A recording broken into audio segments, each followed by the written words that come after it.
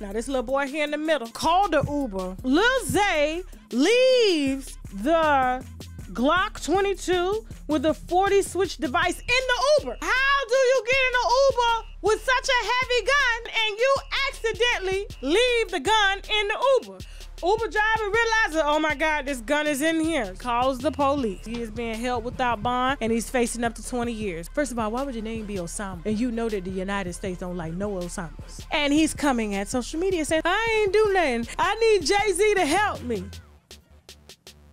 It's kind of a conflict of interest for Jay-Z because you brought the gun into his business. Jay-Z owns Uber, the very thing that you're devaluing. You done devalued his damn stock. Oh, now they got machine guns left in Uber. I don't want Uber, I want Lyft. All this Uber been going through, and this is what you do? And then you call him, and you done devalue. Man, listen.